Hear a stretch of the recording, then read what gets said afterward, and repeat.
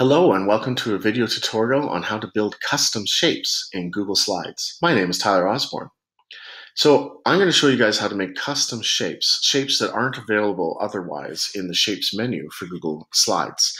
So if we go to the Shapes menu, there's all kinds of equations, callouts, arrows, and shapes, but there's only certain things there. Sometimes you need something that looks a little bit different. So today what I'm going to do is I'm going to build an ice cream cone. And to do this, I'm going to need some custom shapes. So right here, I have a circle and I have a call-out cloud like that. And I want them to look like they're one shape. So it looks like a scoop of ice cream.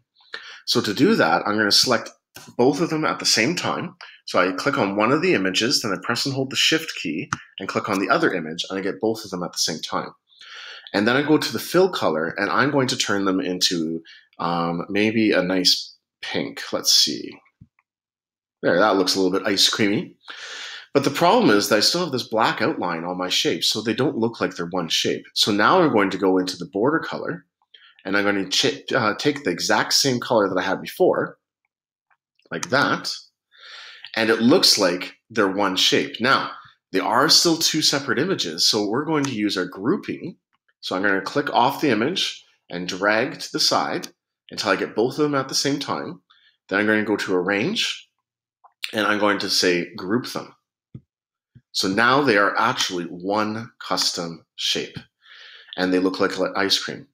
Now, here's my cone, and I would like this cone to look like maybe a tan color. There we go. And I'm going to drag it right underneath and put my ice cream right on top of it, like that. Oh, but wait, the order is wrong. So I need to use the layering in order to get the cone at the back instead of the ice cream at the back so that it looks like it's right on top. So I'm going to go to Arrange and Order and Send to Back for my cone.